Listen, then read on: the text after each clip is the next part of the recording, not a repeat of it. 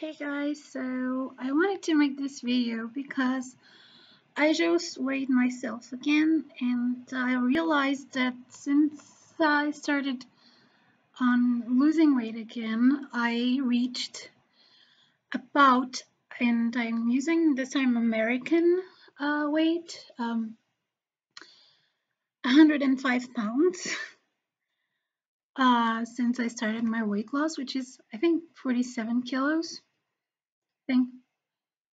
I think that's what a conversion kind of. I think it's 405 pounds, something like that. So since 105 pounds, I think. So I lost 47 kilos since I started losing weight, or at least since I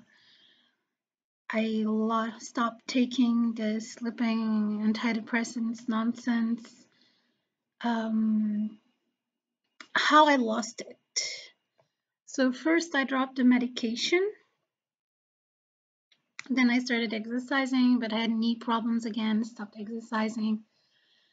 Then around the 31st of December, where I started keeping kosher, which means no pork, no shellfish, no anything that isn't kosher, I avoid at all costs.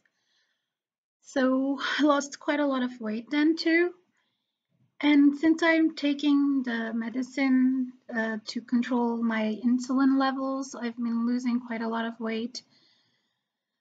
And recently, due to said events, it's even, I'm even losing a lot more weight because, everything around me crumbled. So I lost everything.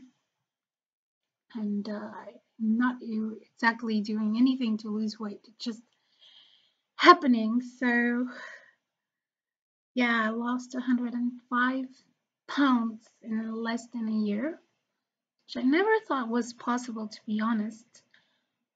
But it happened. It really happened. And so that's what I wanted to say. It's a little. I never expected to get to this weight again. I haven't been this light in years. So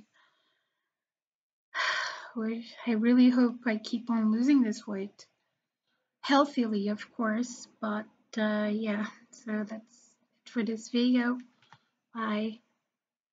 I'm sorry I'm sad, but it's, I'm really sad from coming back from Israel. It's like I've never been myself here, but since I realized, I went to Israel and everything was so different, now I really know that I don't really belong here, and it's been harder for me to be here. And of course, everything around me crumbled, so it's even harder. So